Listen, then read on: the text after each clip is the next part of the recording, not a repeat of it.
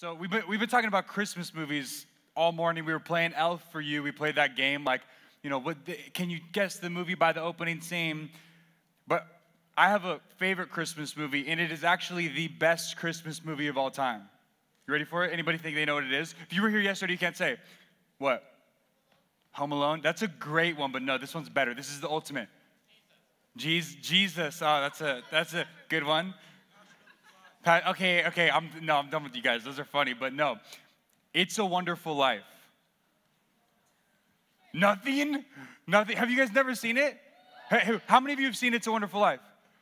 Like, oh my goodness. Okay, not that many of you. It's a super old movie. It came out in like the 40s. It's in black and white. And if you saw it as a kid, you're probably like, this is boring. But it's really not. It's my favorite Christmas movie of all time. It's really just a great movie. And I'm actually going to show you like 13 minutes of the movie today. We'll watch like 8 in the beginning and like 5 at the end, something like that. But I'm gonna use George Bailey, the main character, to hopefully kind of relate to maybe something that you guys are going through. And then I'm gonna open up our Bibles, and then that's gonna be it. So why don't you guys watch this clip?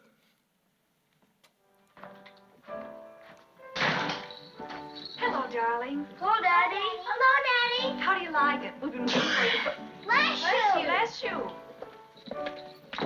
Did you bring the wreath? Yes, Daddy, did you bring the Christmas wreath? What wreath?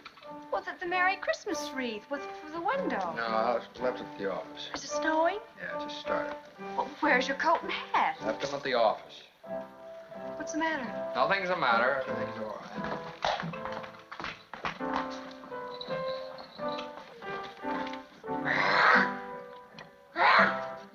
Come on, Pete, you're a big boy. You can get this star up, way up at the top. There it is. Yeah. All right, now fill in that little bare spot right there. Isn't it wonderful about Harry? We're famous, George. Bet I had 50 calls today about the parade, the banquet. Your mother's so excited.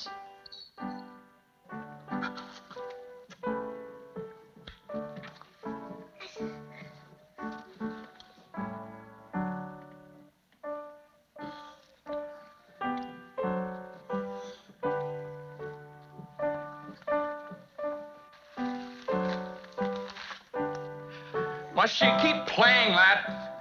I have to practice it for the party tonight, Daddy. Mom said we could stay up till midnight and sing Christmas carols. Can you sing, Daddy? Better hurry and shave. The families will be here soon. Family? I don't want the families over here. Come on out in the kitchen with me while I finish dinner. Excuse me. Excuse me. Have a hectic day? Oh, yeah, another big red letter day for the Baileys. Daddy, the Browns next door have a new car. You should see it. Oh, what's the matter with our car? Isn't it good enough for you? Yes, Daddy. Excuse me. Excuse me. Excuse you for what? I burped. All right, tell me you're excused. Now go on upstairs and see if little Zuzu wants anything. Zuzu, well, what's the matter with Zuzu? Oh, she's got a cold. She's in bed. Caught it coming home from school. They gave her a flower for a prize, and she didn't want to crush it, so she didn't button up her coat. What is it, sore throat or what? Just a cold. The doctor says it's The nothing doctor? Was serious. the doctor here? Yes, I called him right away. He said it's nothing to worry Is she about. running a temperature? What is this? Just a teensy one. 99.6. She'll be all right. Of course, it's this old house. I don't know why we don't all have pneumonia. Drafty old barn of a place. Might well be living in a refrigerator. Why do we have to live here in the first place and stay around this measly, crummy old town? George, what's wrong? Wrong, everything's wrong. You call this a happy family. Why do we have to have all these kids? Dad, how do you spell frankincense? I don't know. Why, ask your mother. Where are you going? Going up to see Zeus. You told me to write a play for tomorrow.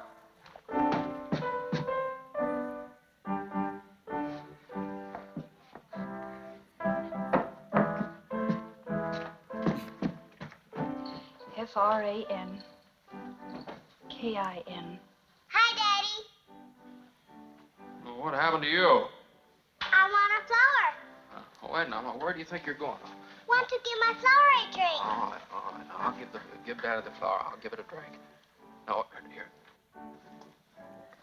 Look, Daddy. Taste it. Yeah, all right. Give it here. All right, we'll paste this together.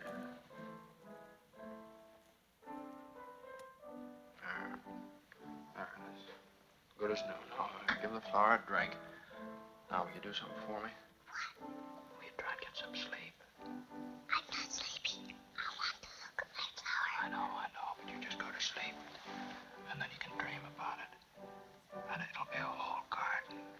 It will.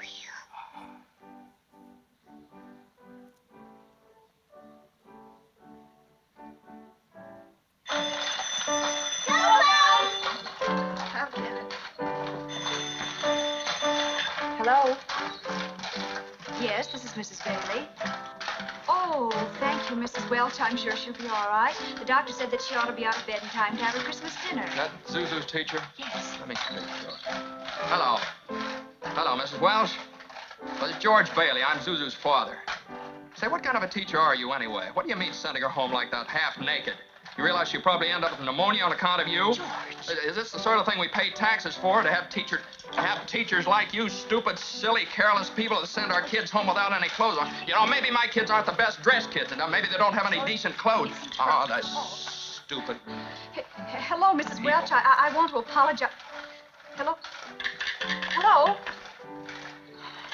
She's hung up. I'll hang her up. What is that? Hello, who's this? Oh, Mr. Welch. Okay, that's fine, Mr. Welch. Give me a chance to tell you what I really think of your wife. George. Will you get out and let me handle this? Hello? Hello? What? Oh, you will, huh? Okay, Mr. Welch. Anytime you think you're man enough, you... Hello? Dad, how do you spell hallelujah? How should I know? What do you think I am, a dictionary? Tommy, stop that. Stop it. Janie, haven't you learned that silly tune yet? You play it over and over again. Now stop it. Stop it.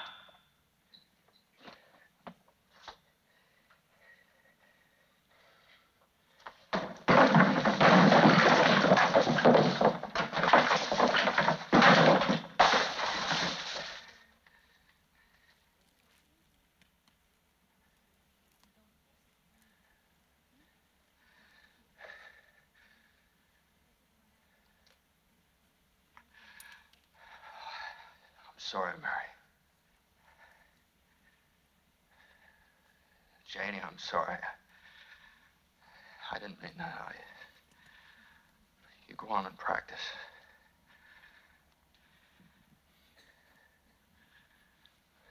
Pete, I owe you an apology, too. I'm sorry. What do you want to know? Nothing, Daddy.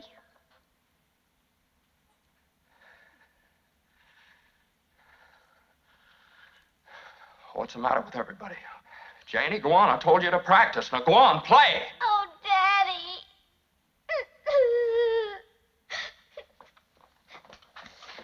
George, why must you torture the children? Why don't you...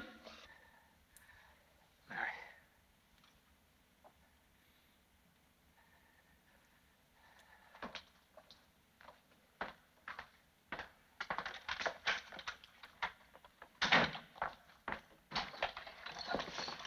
Bed for 247, please.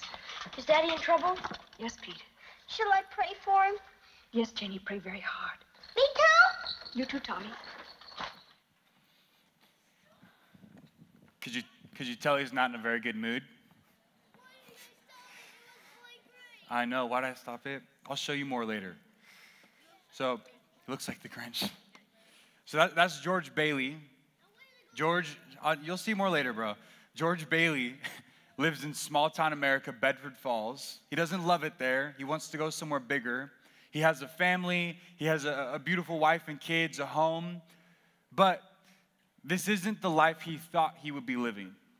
George dreamed when he was your age of traveling the whole entire world. George dreamed of getting a college degree, but he never had time. He has a home, but it's old and drafty. He has a job, but he's always struggling. He's intelligent, but his friends went to better schools, drive better cars, live in bigger houses. This just isn't what he thought his life would look like. Right before the scene we just watched, George works at a bank, and one of his employees misplaced $8,000. And if George can't figure out a way to replace that and repay that money, he'll go to prison because they'll assume that he stole it from the bank. And when he can't think of a way to repay it, he starts to think about suicide. Right after this scene, he walks to a bridge. He feels like he's worth more dead than alive. He feels like his life is worthless. He feels that God shortchanged him in some way and hasn't given him enough. He had something that my best friend's dad, he's like a second dad to me, Rick Kyle, called Bailey's disease, after his name, George Bailey. Bailey's disease is when you're always wanting something bigger and better for your life. And George Bailey may be a fictional character, this may be a fake movie, but Bailey's disease is very real, and a lot of us have it. So what about you? Do you feel shortchanged in any way in your life? Like God didn't give you the family you want? Do you feel like your life isn't playing out the way you wished it would have played out? You can put your hand down. I'm not taking questions right now. Do you feel like you've been given enough in your life? Like, did you think by the time you were in high school, you'd have more acceptance letters to colleges, you'd look different, you'd finally have love? Like, are you dreaming right now? Are you dreaming of how happy you'll be in the future? Or are you joyful in this moment that you're in? We all can get caught up and looking for things that we feel like we need in order to be happy. And we have these things that we feel like we need in order to be truly blessed by God. And we think once we get it, hey, once I get that gift, I'll be happy. Once I find true love and the perfect guy, that's when I'll be happy. Once I make varsity, then I'll be happy because chicks dig a guy that's on varsity. Once I finish finals, that's when I'm gonna be happy. A lot of us have Bailey's disease. We're looking ahead for a bigger, better life. We're wanting more when there's never really enough more. And by seeking the joy of the future, you miss out on the joy of the present. But if you miss out on the joy of the present, you just miss out on joy. And if we continue, like George Bailey, to look for this bigger, better life, we will continue to be unsatisfied, unhappy, and discontent. But I don't want to live there. I don't want you to live there. I want to be satisfied in my relationship with God. I want to be content and happy with where I am in life. But how? Like, how do we find joy in the moment we're in? How do we overcome Bailey's disease? So today, if you can be honest with yourself and your life feels miserable, or if maybe you're just dissatisfied, like you know your life is fine, you know it's good and you should be thankful, but if you just feel discontent, like, man, I thought I'd be a little further along, then today you need to join George Bailey and I in resetting the destination of your life's GPS. This is a biblical acronym, GPS, and it's cheesy, but it actually works, and it brings joy to your life. I call it GPS. It's a cure for discontentment. These are 3 practices for a happier life. 3 practices for a happier life. You take out your notes. The first one in GPS is gratitude. Gratitude. You want to be happier? Practice being grateful for what you have right now. A lot of times I go to God and I'm like, God, what's next in my life? Where are you trying to lead me to? I feel like, or I go and I'm asking for more, like, God, I really want this to happen. Why not just go to God and thank him for what we already have, for the blessings he's already given us? Psalm 23:1 says, the Lord is my shepherd. I have all that I need. And it may not feel like it,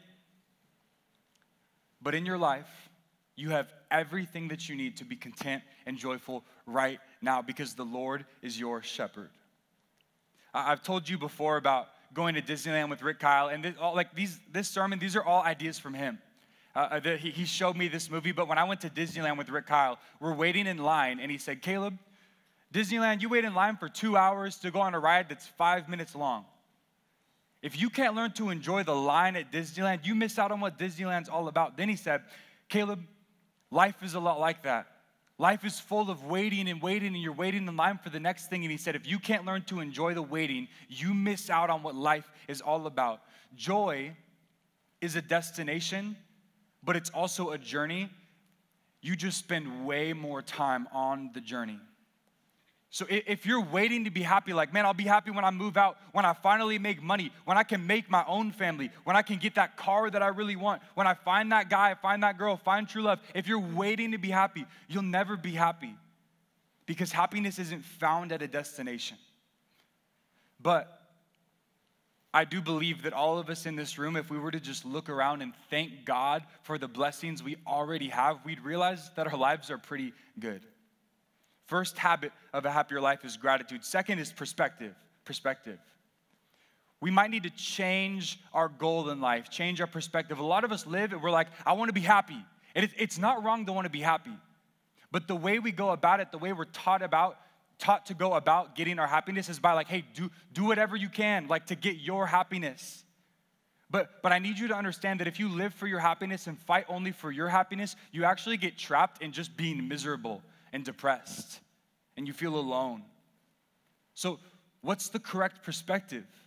Like, what's the biblical way of trying to find happiness? Let me show you this. Philippians 2, 3 through 4. It's in your notes. Should be on the screen too. It says, do nothing out of selfish ambition or vain conceit. Rather, in humility, value others above yourselves as better than yourselves. Don't look at your own interests. Don't look at what you want. Look at the interests of others. Do nothing out of selfish ambition. The Bible's saying, it teaches us that joy comes to us when we live to bring joy to others. You will find joy when you stop searching for it yourself and you try to bring it to others. That's what the Bible teaches us. When we get our eyes off of ourselves and our problems and the things that we feel like we're lacking, and we just try to make other people feel more loved, our lives become deeper and richer. God teaches, and I truly believe, that you will find joy when you start living for God and others. Change your perspective. And lastly, number 3 is selection. Selection. You need to choose to be happy and not miserable. Choose to be happy and not miserable. How do you choose to be happy, Caleb? Well, Philippians 4 through 7 says, rejoice in the Lord always. Like even when you're sad, even when your life isn't going the way you want it to, you can still rejoice in the Lord. Yeah, well, how do you rejoice in the Lord? He says, I will say it again, rejoice. Let your gentleness be evident to all because the Lord is near. And that right there is why we can rejoice no matter what. This verse isn't telling you to ignore what you're going through, pretend like you're not struggling with depression. It's just saying in the midst of that, rejoice because God is near. And count your blessings, man. Look at what else God has given you. Matthew 6:27 says, can all your worries add a single moment to your life? No. So it says, don't worry about it. I hate when people say that, but that's what the Bible says. Don't worry about tomorrow. For tomorrow will bring its own worries. Today's trouble is enough for today. These verses teach us that it's possible to choose an attitude of joy in any situation. Choose to let fear go and live at peace because God is near. Choose to let go of worry because God has you. God has your back and God is near. In the beginning of the movie, George was always waiting to be happy.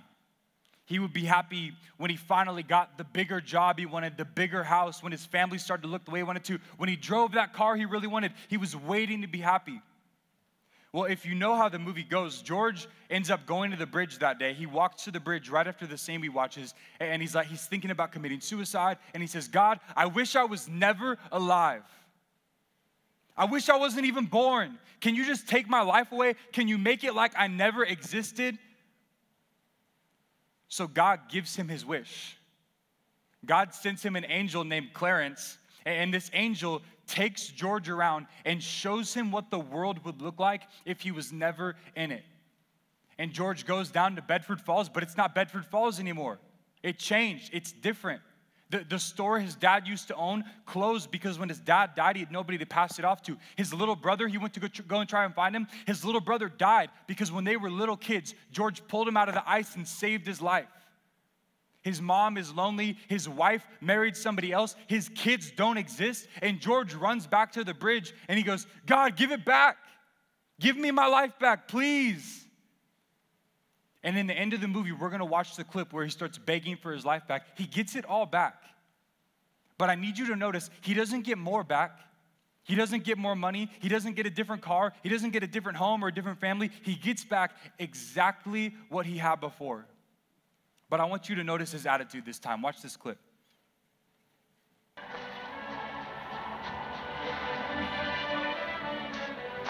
Clarence! Clarence! Help me, Clarence! Get me back! Get me back! I don't care what happens to me! Get me back to my wife and kids! Help me, Clarence, please! Please! I want to live again! I want to live again! I want to live again! Please, God, let me live again.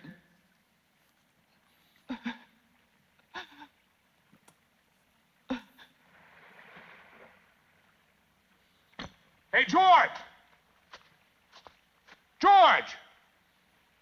You all right? Hey, what's the matter? Now get out of here, Bert, or I'll hit you again. Get out of here. What the Sam Hill you yelling for, George? George. Bert, do you know me? Know you? You kidding? I've been looking all over town trying to find you. I saw your car piled into that tree down there, and I thought maybe you... Hey, your mouth's bleeding. Are you sure you're all right? What you...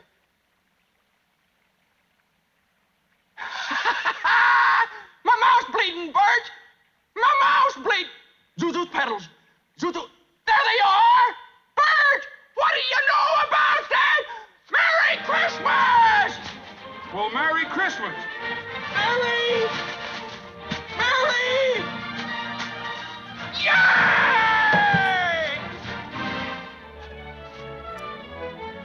Yay! Hello, Bedford Falls! Merry Christmas! Merry Christmas! Merry Christmas, George! Merry Christmas, movie house! Merry Christmas, Emporium! Merry Christmas, you wonderful old building and loan! Hey! Merry Christmas, Mr. Potter! Happy New Year to you! In jail. Go on home, they're waiting for you.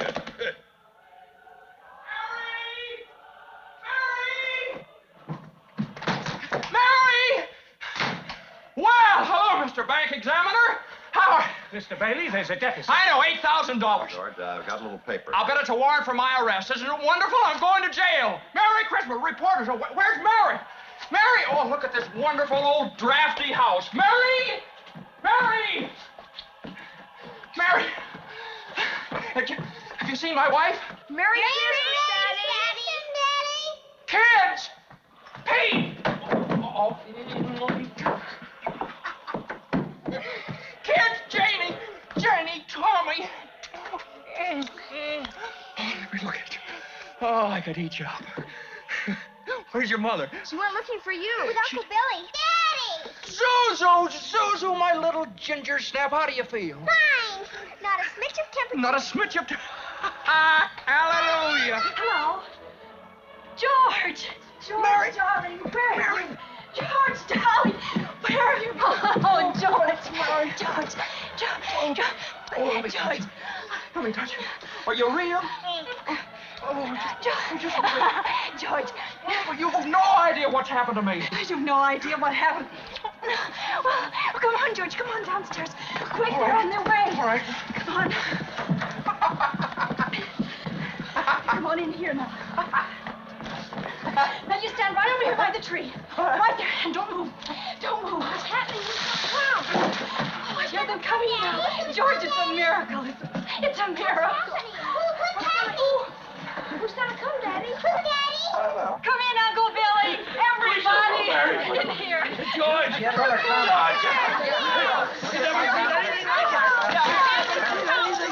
Isn't it wonderful? So many friends.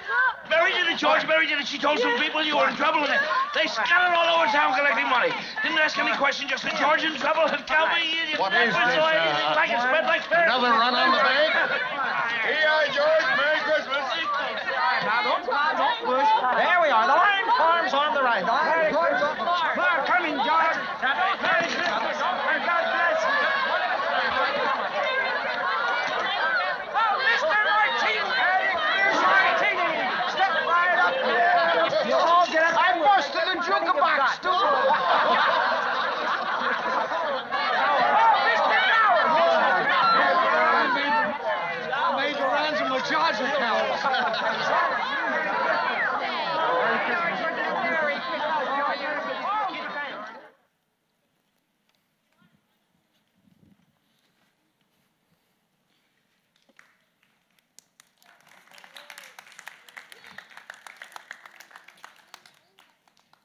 He almost had to lose it all, but George realized that what he already had was pretty amazing. That's why he's so joyful when he gets to go home. And then you see when he goes home, the $8,000, he had helped people so much in his life that they came and paid it back with their own money. They said, George is in trouble. We got you, man. We love you. He realized how amazing his family was, his friends are.